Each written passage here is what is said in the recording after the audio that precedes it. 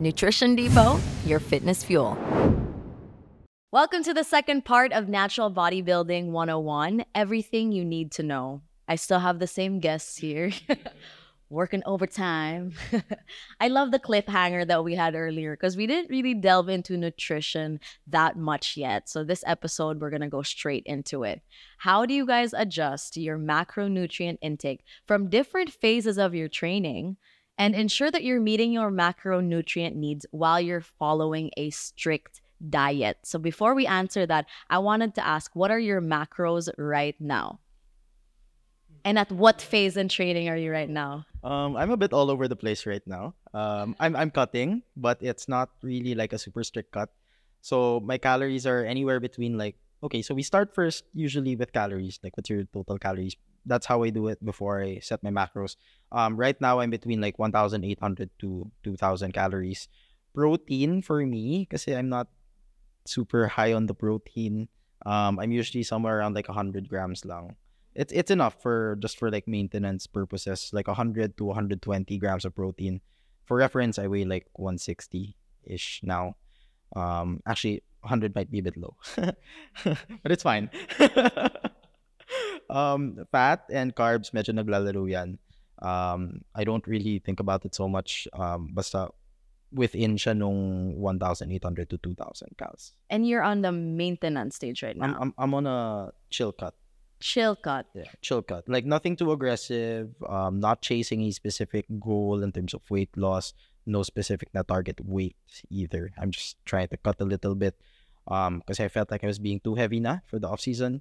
It was a bit detrimental to my training. So now that I'm cutting, I feel better. Kind of ready to go again with the whole massing phase stuff. So this is pretty steady for you right now. When you're closer to that stage, how does the diet change from there? If I'm competing, then it will definitely be significantly lower and more strict. How low? Okay. So for the last season, what I did was medyo straightforward siya. So I kind of just went straight into the deep end of the deficit. Bumaba ako to around 1.5 to 1.6, something like that. And I just kind of rolled with that. I think other approaches might be better, the slower approach, but I went aggressively. Protein around that time was around 140, mga ganun, 120 to 140 grams. So again, not a lot. Just enough to maintain. And I think my training and my recovery was supporting it enough that I didn't need to eat more protein. I can't remember the exact number of fat and carbs, but in general, fat was low. Fat was around 30-ish on the high end na ngayon sometimes. Parang 20 to 40 grams of fat, minsan 50. And then the rest to carbs na. How about you? Currently right now, I'm eating around 4,000 calories. 4,000? Every single day. So it's That's why he's smiling all the time. That's why he can do high volume. That's why. And actually, kaya nakikita nyo yung reaction ng bawat tao. Sa NJ medyo prep brain na. So si Grant medyo chill lang. Exactly. So 4,000 calories, maybe around 180 to 200 grams of protein every day. Kasi medyo mahilig naman talaga ako sa proteins. Pero I think once you get to higher calories, mas madali siyang kainin. Go lang. You can't keep adding carbs and carbs and carbs. It actually hurts after a while. 4K. 180 to 200 protein, and then yung fats ko naman is 70 to 100. And then the rest is carbs na lang, yun yung remaining. So right now, medyo yun yung nagiging problem ko actually. It's too high na yung pagkain. So I was talking, and hindi siya bumibigat. I'm around 84. It goes 85 and then go back to 84, 83. So gumagana na siya. And then I talked to Grant one time, we went to BGC, nakakita kami doon. Like, bro, ano na yung next kong gagawin? Sabi ko, I'm eating around 4,000. Sabi niya, kawan na lang ako. Wala. Pinom ka na ng juice, force feed mo na yung sarili mo. Sabi ko, okay. Sabi ko, bro, sabi hindi gumagana. Sabi ko, doon na ako na-stress, hindi na sa training. I'm eating until 1 a.m., 2 a.m. for the sake lang na para lang ma-reach na. Is your mouth so sick of chewing food now? And it's more like drinking. Mga big shakes he's ka. just chugging stuff na. Usually, parang even lemonade, for the sake lang na ma-count yung calories. Or juice, Coke regular. Coke regular, something as long as you hit the calories. Pero of course, I always follow lang kasi yung diet na flexible dieting, kaya hindi yung ganun ka-strict. And I always do 80-20 rule na 80% of the whole foods, 20% yung mga junk. Kasi of course, baka nai-hit mo yung macros mo, Pero yung mga micros mo, like, baka mamaya diabetic ka na, high blood ka na. Kasi, yes, gumaganda yung katawan mo eh. Kasi syempre, as long as you're hitting your macros naman, magiging lean ka or like mag-bulk up ka. Pero yun nga, sobrang napapabayaan. Like, baka mamaya puro sugar na yung kinakain mo, ganun. So yun yung balance. For me, like, that's a perfect balance. 80-20. May ano Yung ka? real- May intro workout ka ba sa ano? Sa Right now pala, while working out, pang intro workout ko, meron kami like super carb, I'm using it like from Nutrabio, and maybe Targo din, for the sake lang na ma-insert mo yung carbs. Kasi no joke, sobrang hirap. I mean, performance-wise na Ay, actually, kasi like, when you're working out, sometimes like, even you do pre-workout, tapos, minsan it dies down na eh. Lalo na pag 3 hours. Lalo na pag 3 hours ka kasi medyo nagsa-cellphone ka. Yeah. So yun, I drink lang talaga. And then when you drink yung mga intra-carb talaga yung para more carb drink talaga siya. Like around like 50 grams of carbs every intake. So yun lang. And then ma-feel mo talaga yung difference. I think it's an easy way to fit add extra up, calories during And productive. hindi ko lang sure kung ako lang ba na parang mabilis yung effect ng mga intra-carb. Super. Like, siguro like fast acting talaga siya. So like when you drink parang, okay, replenish ka like workout na agad. So easiest way for me talaga na uminom ng mga intra-carb. Like Bitargo. Tsaka hindi mo maiisip kasi you're working out, diba? Yeah, and most important thing, madali siyang inumin. Masarap. Masarap siya. It's like a treat for you. Yeah, masarap siya. Anong flavor? Bitargo, usually sa mga umiikot lang siya eh. Sa ganun. Tapos, one thing rin pala nakadagdag sa akin, pag medyo hirap na ako sa calories, protein bar. Yeah. No joke. And it's yummy. Kasi like any time of the day, pwede mo na isip. Yeah, yun lang ini-insert ko. Parang, usually, yun talaga. Parang, okay. Morning What does the intra-carb do while you're exercising? Does it pump your muscles? Does it... It keeps you replenished during. Kasi we're working out kasi you deplete yung glycogen ng muscles mo. And like yun talaga yung parang tulong niya, yung intra-carb. Quicker way to replenish yung glycogen. Quick absorbing carbs compared to yung mga wheat bread. Sa bloodstream mo, you have glucose sa nagsisirculate. Sometimes pag na-digest na yung food mo, pag nawala na yung glucose sa blood mo, you can't, mas mabilis gamitin for energy if you have glucose sa blood. So, It's especially helpful for you. Runners, mga runners. Oh, you also take it while you're running. very you're important lifting. actually. Yeah. Most important. Marathon. You have to take. Gels. You have to take. There's no choice. You have to. You have to. If you want to perform good and not, you have a good experience sa race mo. Yeah. But do you really need talaga? Like, yeah. Need to try Usually my routine every 30 minutes talaga. I have yung one gel. Shout out Nutrition Depot. Yung mga gels, sarap. Like my favorite one is the chocolate flavor. There yung energy gels na may electrolytes, meron din yung pure carbs lang. So sometimes minimix kasi sometimes kung sobrang dami ding electrolytes, you don't actually need it, sayang lang. So parang yun, it's 20 grams of carbs per sachet. So I take it every 30 minutes. Pero more of pang endurance if you're into bodybuilding. Wala pa akong nakita bodybuilding nag-electrolytes. Wala pa naman. Usually, they're sipping. powder. They're Yung sipping. super They're carb sipping. We have time to hold on to it. Yeah. Actually, Actually, kasi... run with it. They can relax. But basically, the same. Actually, you can actually take energy gels naman. No? Pero parang hindi lang siya... I have my tumbler. Same So, Andrew, what's your macronutrient? Oh, no.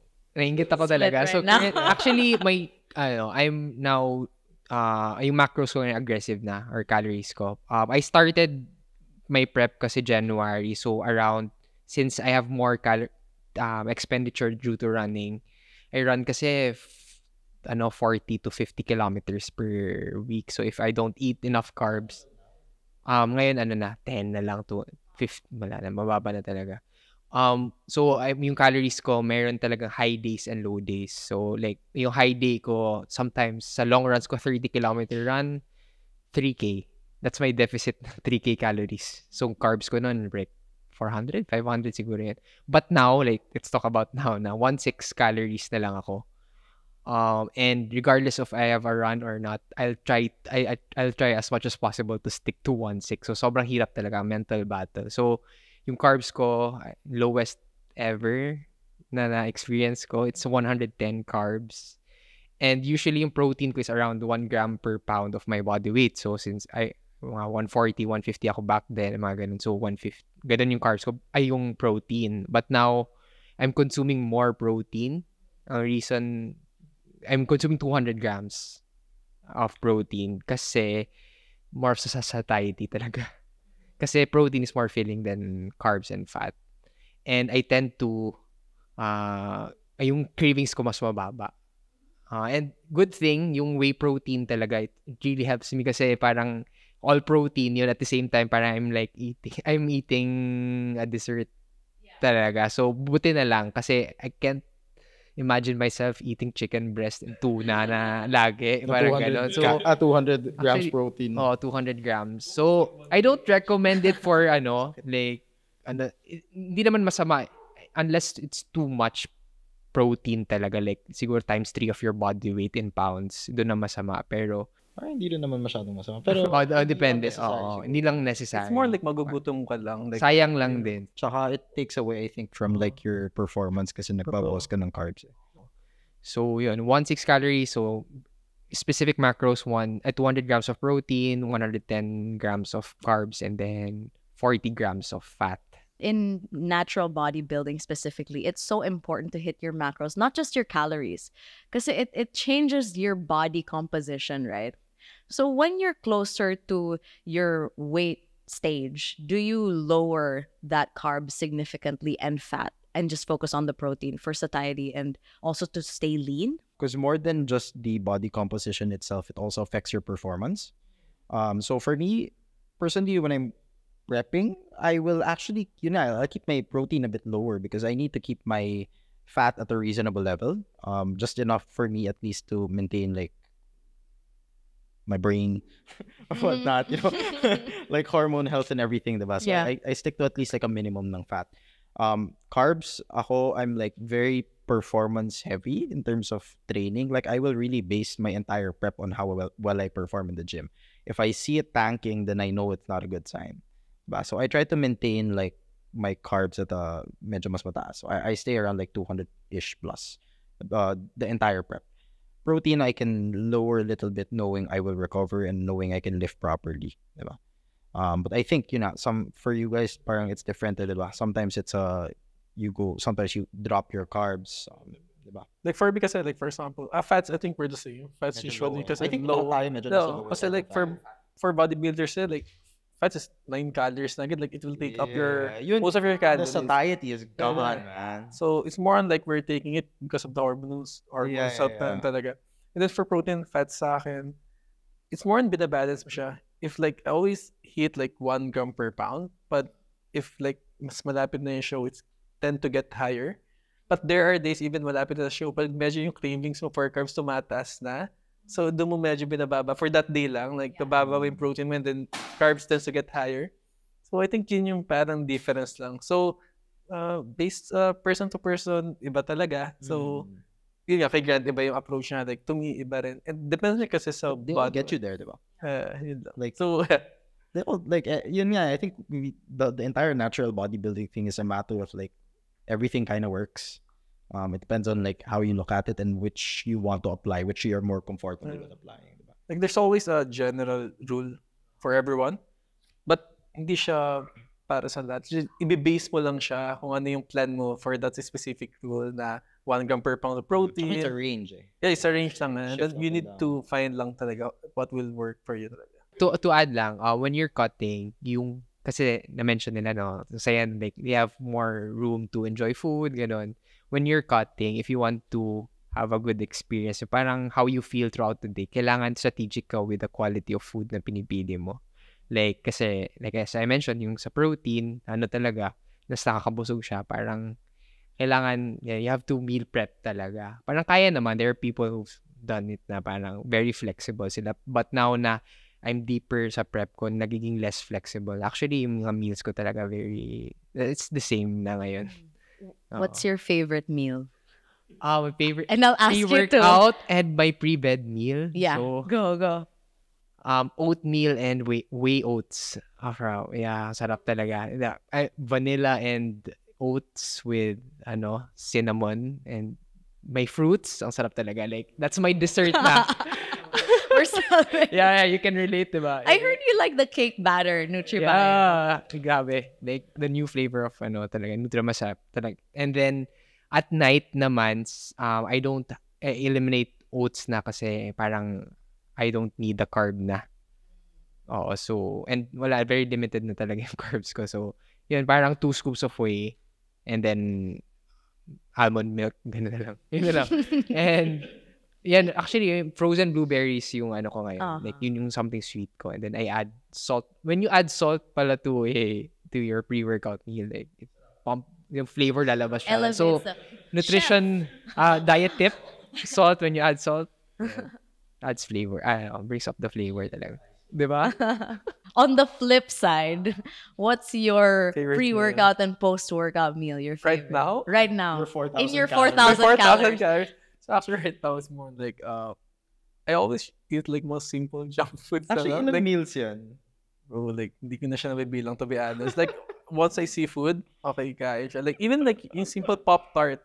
Before I work out yung Pop-Tart I eat, or then one protein bar. And then I drink whey then for the sake lang na medyo hindi naman puro carby, medyo may protein din ako. Kasi sometimes pag puro carbs nakakabusog, may ipon na yung ibang source mo like fats and protein, hindi mo na may hit. So I tend to eat like yung mga ngayon medyo calorie dense food na talaga, like sugary, hindi dapat. But I get it. Kasi diba sometimes you're So hard kukuha ka ng bread or whatever. May ano na yan may trace protein, may trace fat na siya. So, kaka-stack up mo ng... Nag-stack up na siya Diba? kusa. Like, even hindi mo siya tinatarget. Like, for example, like, usually pag mababa, bread is carb source. But if you're bulking, if you're gonna eat like 10 slices of wheat bread for a single serving, it's gonna rack up yung protein. So, now your actual protein is like... It's getting higher and higher. I mean, kaya rin minsan kailangan mo itaas yung Itaas protein. mo talaga. kasi like your real high-quality protein. So after, like right now, ang ginagawa ko sa diet ko is more, I eat whatever I want. As long as counted siya. Pero like, so big, actually, it's more on big use sa akin yung whey protein right now. Kasi usually I do 4 scoops na lang. Like, I always eat all of my carbs, fats, and then like, check mo sa my fitness pala to check mo, protein na lang, 100 grams. Okay, 4 In scoops one and go? drink. Yeah. In one, that's like the thickest protein shake in the world. For the sake na ma-reach mo yung protein. So yun, overall okay naman. So pre-workout, sugary. Post-workout, doon ako medyo rice meal na ako. Yung medyo balik sa normal. Yeah, balik sa normal. Like, it was more on the balance side. And I think after workout, naghahanap talaga ako ng savory. Like, Doon ka lang gutom. oo, Yun doon lang ako yun. nagugutom. That's the only time in the day. What's your favorite protein powder flavor? Oh, right now? Yeah. I'll be honest, like, I think same kami cake batter. Pero I tried yung chocolate macaroons right now. It's a new flavor, like sobrang solid. Kasi hindi siya boring eh. Like, when you drink it, meron siya cocoa bits. Oh. Like, coconut bits. Wow. Yeah. Try ko. Like, sobrang okay. May texture siya. May texture siya. Curious kami. Naglaro. Yeah, sobrang okay. Sobrang Alam mo, okay. pas ako sa calories ko yan. But good yan. I think meron akong sure ko. May isa akong kaibigan, like, na pinatikim ko yung whey from Nutri-Bio. Sabi ko, but too much yung protein mo right now. Kasi like, flavor-wise, it's good. Kasi before kasi like, whey protein, hindi siya masarap. Like, I'll be honest, hindi masarap yung mga dating, like, no? Chalky. Oh, like, right now, yung flavor, like, I can say na parang, okay. Like, It's creative. creative flavors na hindi na parang chocolate, vanilla, like, vanilla caramel, like, pistachio, even pistachio, meron na rin. Like, Basically absolutely ice cream, no? Oh, and then you can make a lot of homemade ice cream using whey. Recipes. Yeah. Forget it. Pre-workout and post-workout. Grant, To Wong, please. Go to Wong. what are your faves?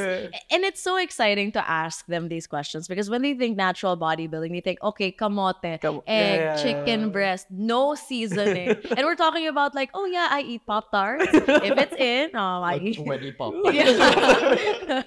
So we're breaking barriers here. But I think like, sorry, yun din pala yung parang medyo advantage ng natural bodybuilding compared to like enhanced bodybuilding.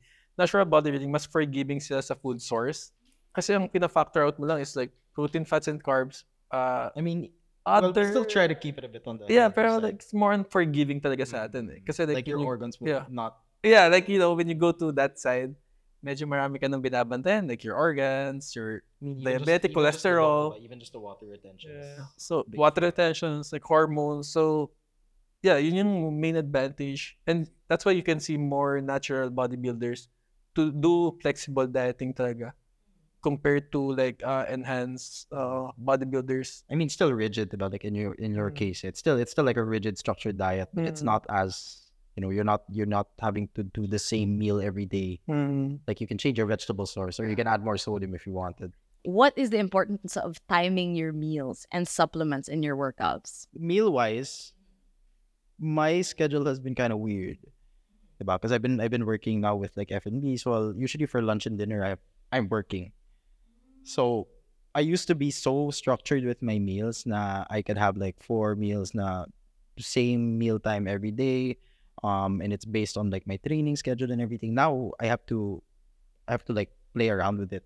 Kasi busy ako ng lunch, busy ako ng dinner. So what I'll do now is just like I'll have 3 meals. That's it. And my breakfast I'll have at like 7 a.m. My lunch, oddly enough, I have to come in before the store opens. So mga 10:30, kumakain ako ng lunch, which is I don't think most people do that. So 10:30, and then I will lift na by 2 p.m. pa ganun. But it's not ideal, diba? It's not ideal. If I were being more, mas maayos yung schedule, if I could follow a more ideal setup, what I used to do before was I will have my first meal, like a big ass breakfast, and then I will follow that up with a workout sometime between like mga 9 a.m. until mga 12-ish, and then I will have a big lunch after. So that big lunch will act as my post-workout meal.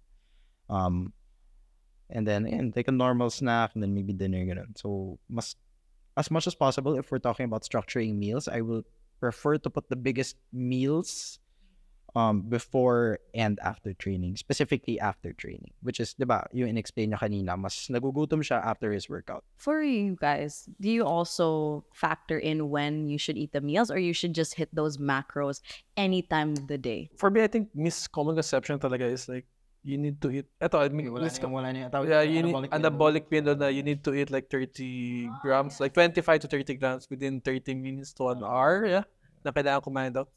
I think there's some truth behind it. If talagang you're working out fasted, like tipong wala ka talagang, I mean, you work out for 2 hours tapos fasted ka, kagising mo, you work out agad. So I think that's the best way na drink like quick protein, like quick something. I guess it's just good practice na you have a meal after. Not necessarily Kasi within 30 minutes, not necessarily a certain amount of protein, pero I think it's okay siya, basta, yun nga, as long as talagang fasted talaga, tipong first thing in the morning, nag-workout ka, and then for 2 hours, you sleep 8 hours. Of course, 10 hours ka nang walang any protein. I mean, pagod ka pa. I think dun lang nagpa-factor yung mga, let's say, anabolic, But it doesn't matter. Kasi iba, too much na parang sinasabi nila. Kailangan kasi hindi ka lalaki. But as long as you're eating before and you have like enough protein naman, or like, you have amino acids to work it out, I think hindi naman siya problem. Usually, yun lang kasi yung misconception. So, total protein talaga. Yeah, at the end of the day, That's the most important. Regardless of ano. parang ano lang, diba? Parang we're trying to balance it out lang. Actually, there's a triad behind it na parang like, yung meal timing is nasa highest pa na most important. Like, ang important thing talaga for bodybuilding is like nutrition, it's up yung macros, and then the training, calories, macro. Like, yung meal timing sobrang like less important. That's if you're just trying to like milk out the elite level. Yeah, like elite level. So, yeah.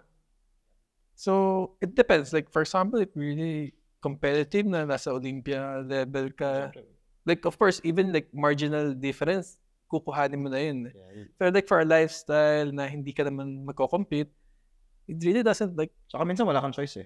yeah. I mean, that's your schedule. That's your daily life schedule. You have to work around that for your meal times, and then you work around your workouts. People usually say in bodybuilding, every 3 hours you have to eat. So that's not the case always here.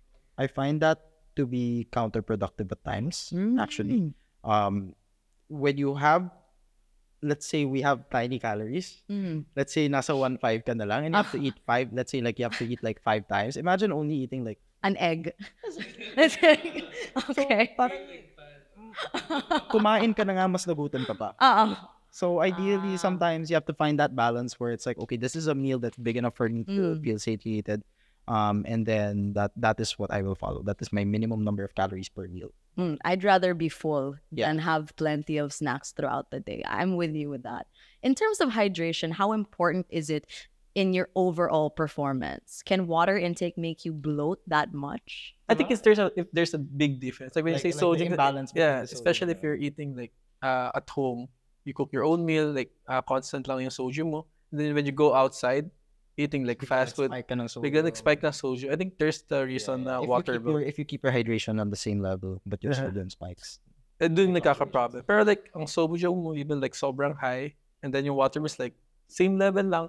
I think, siya magkakaroon Ako match ko sila. Parang ganun. So if I have higher sodium meals, I'll have more water.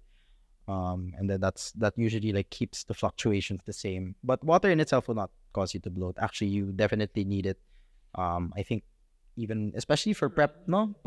Well, aside from the running, 'di ba pag prep parang dumadami yung water intake mo. Parang pampabusog. Yes, kasi sometimes yung hunger, parang pag may nafe-feel ka na hungry ka, sometimes hindi mo alam, you're thirsty lang pala. So, I make sure when I'm prep na kung may na-feel ako dito, gutom talaga to dito. Wow, parang ganun. And, Baka gutom lang din. baka, I mean, parang ganun. And then, sa prep ko pala now, I don't really pay attention to how much water I take. Basta, I make sure that whenever I pee, may light yellow yung color. Yun yung parang what I always... When you pee?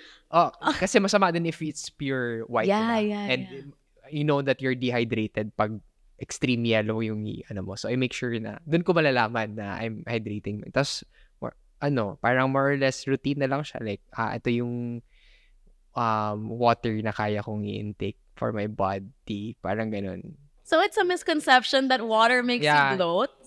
Okay. We talked a little bit about our protein love for NutriBio, our favorite flavor. I wanted to ask you what your supplement stack is on and off season. I'm always a creatine monohydrate guy that stays in year round.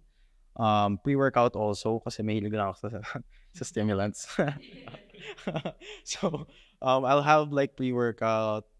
If I don't have pre-workout, I'll have like 2 double shots of espresso over ice. So again, lots of caffeine necessary for me.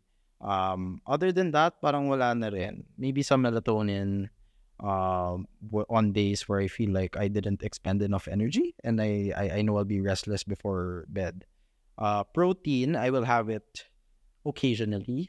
I still enjoy my food right now. I can imagine when I don't enjoy my food, pag sobrang taas na yung calories, or pag sobrang pagod na ako to prep my own meals, like when I'm on prep, then usually my whey protein consumption goes up.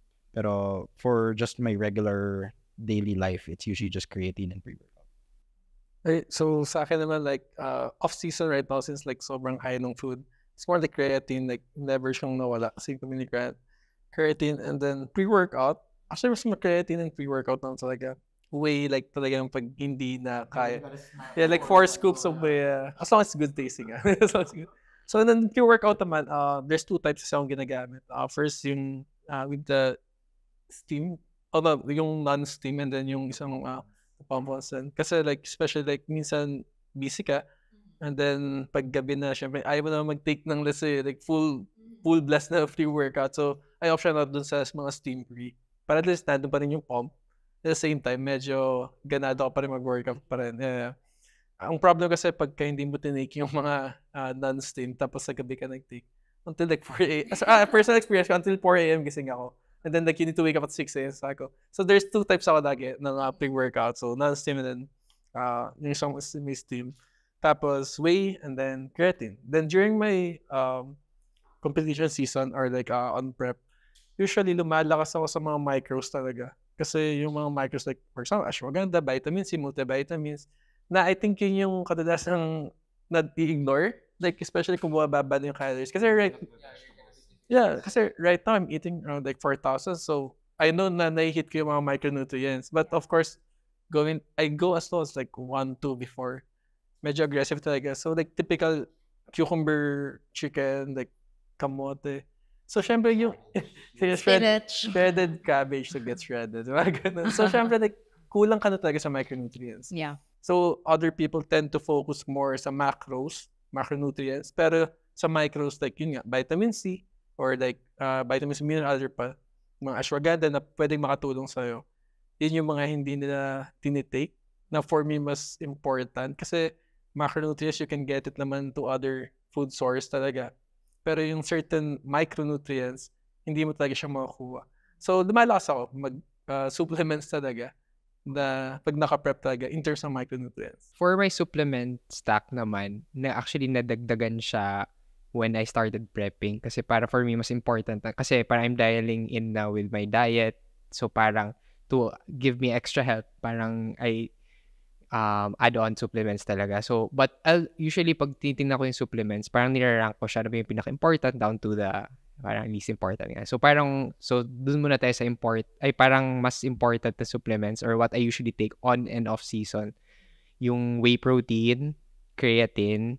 Actually, ayun yung dalawa. And then, I would consider pre-workout na din. But kailangan, depende on what time ako mag-workout kasi usually I limit my caffeine talaga parang beyond 4 p.m. na. Wow, kasi baka di ako makatulog and all. And then the good thing naman, may mga steam-free naman. Yun. And a fan din ako of mga single ingredient supplements like yung NutraBio has L-citrulline. So yun yung parang for the vasal, yung pump and yung increase in blood flow. So I take that. And then ngayon na I'm on prep, doon na din papasok yung probably important na din siya na sa akin. Para insurance siya, yung multivitamins I take. Kasi sobrang konti ng kinakain mo, you possibly deficient ka talaga with some micronutrients. Tapos, so now, yung mga inad ko na parang I would say least important pero something na worth considering, yung mga nakatulong sa sleep ko, hunger suppression and stress level. So like first yung I'm taking 5-HTP. Parang I've heard of anecdotes and I've done yung mga sa research din na nababasa ko, parang it helps you get full. So effective siya sa akin. Like when I eat my meal, like I take 1 capsule. And then, so yun. Tapos, another one is yung yohimbine. I do, kasi it helps me naman suppress my appetite. So, I usually, ginagawa ko siya, fasted cardio or fasted walk. So, kasi usually pagkagising ko talaga, I'm so hungry. And sometimes, I need to strategize my meals. Parang kailangan ko siya i-push like 2 to 3 hours pa para I want to be more full throughout sa later part of the day. So, ayun, when I take yohimbine, yun, I think less about food. Ayun. Tapos, third one is yung melatonin. Yan. If nakaka-help siya sa akin recently, now, nung nag-change talaga ako ng calories down to 1.6, nahirapan ako matulog. And I start taking melatonin, na mabilis ako makatulog. Do you also take magnesium? Ako magnesium. Magnesium. Magnesium, melatonin. Yun. That's the fourth one pala. I think that's a good thing in, like, if you're going to buy talaga sa mga, like, let's say supplement, like, let's say NutraBio. If you're going to buy sa NutraBio talaga, they know what it's a need ng mga athletes talaga eh. Like, for example, like, multivitamins. If you go to Watson's, like, to Mercury, like, if you say multivitamins, it's a multivitamins. But the problem is, yung, like, vitamin C, feeding 10 milligrams lang, or like yung other na vitamins na hindi masyado kompleto. Whereas like if you go to NutraBio, they know what athlete needs. So ilalagay nila kung ano talaga yung nandun na kailangan mo. Let's say, athlete needs like 500 grams of vitamin C. Then vitamin B, kailangan yung 50. To other, wala siya. Kulang-kulang. May single ingredient talaga na options. Oh, and there's a single ingredient. Yeah. So I think yun yung if supplement like for example NutraBio tend to give it talaga sa mga athletes na ito yung bilhin nyo kasi we studied it. Hindi siya parang drug company na they tend to for a general population. You know, like bodybuilder or like even athletes, may mga different needs yan eh. Hindi naman kasi, I mean, I can say na hindi tayo normal. Hindi tayo normal, di ba? Kasi like, no, our bodies need different things more than others because you're training harder and all these other factors. So, parang at least, bodybuilders and athletes like hindi siya normal na tao kasi training wise and everything. Hindi siya yung general population. So we also have like different needs naman talaga. So yeah, good thing we have Nutrabio talaga to give our needs. Yeah. And it looks so much better when the entire stack is one brand. Of course. Yeah. For me, it's Medyo all ano. Nutribio. Even like Lion's Mane, I'm trying out right now. It's good. It's good. I'm sharp.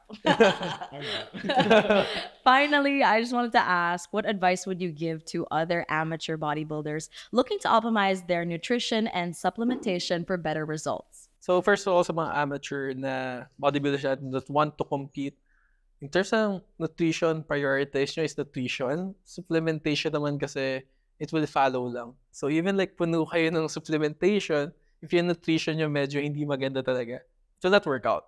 So supplementation, you're just going to add up lang sa nutrition if hindi nyo kayang i-hit ng nutrition. Like for example, creatine monohydrate, add nyo lang siya kasi hindi mo siya makakuha sa food. You can get like creatine monohydrate 5 grams if you're gonna eat like 1 kilograms of red meat, which is impossible. O 3 kilos pa, diba? So impossible kasi masasayang yung macros mo.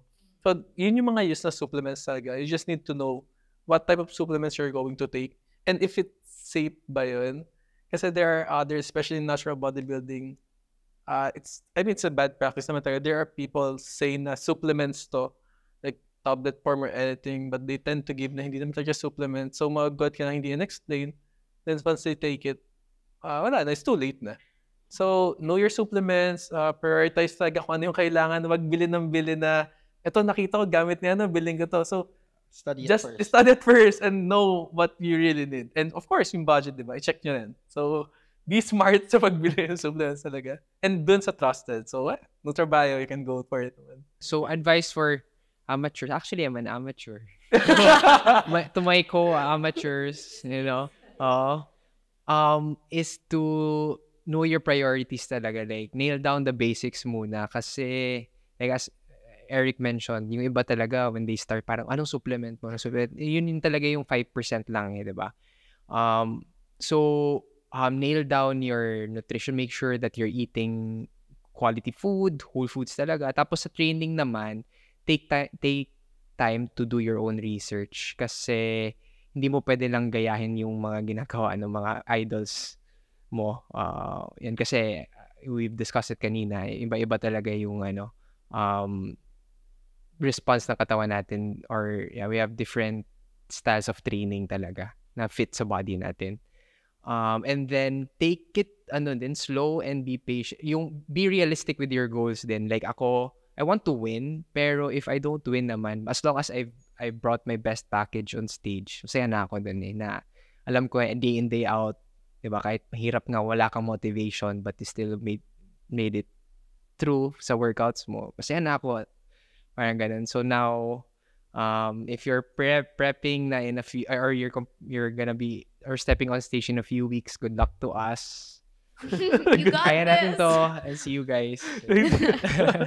For me, it would be being more intentional with things. You have to know what you need, right? I mean, that's kind of a given, but you need to know why you're doing things. You need to know why you have to train a certain muscle group a certain way. If by knowing the whys of like your training, your nutrition, your supplementation, you can know how to do it as well. So in a lot of cases, people tend to, at least like the amateurs, the newbies, the beginners, they will tend to do whatever they see online without understanding the true purposes of each one, diba? So I guess it falls into place then when you're thinking about why a certain thing works for a certain person, you get to apply it to yourself in, as principles rather than just like directly ripping it off from, your idols. Thank you so much for all the advice. I'm sure you inspired a lot of our listeners to join in. How can we follow you guys online? I am still at _Greglifts on Instagram. Like Alfredo Gonzalez, you can check my IG. So. Okay. Yeah. Keep posting. You guys can follow me on Instagram at NJBoy and on TikTok at NJAba. Thank you so much for tuning in this episode of the Nutrition Depot podcast, Natural Bodybuilding 101. We learned so much from our amazing guests. So please do follow us online at Nutrition Depot PH on Instagram as well as Facebook, Nutrition Depot. And of course, follow the podcast here on Spotify, Nutrition Depot. Click that follow button. See you in the next episode. Nutrition Depot, your fitness fuel.